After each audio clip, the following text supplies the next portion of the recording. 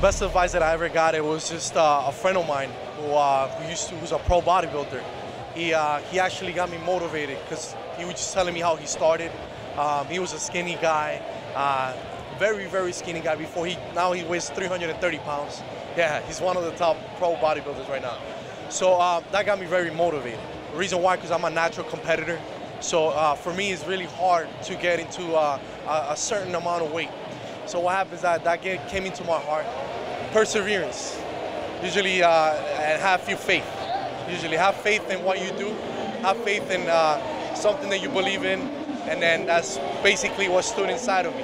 Perseverance, because I'm a big believer in perseverance. Best advice that I could ever give is just don't let nobody put you down. Just whatever you put in your mind, and you have faith, just go ahead and do it.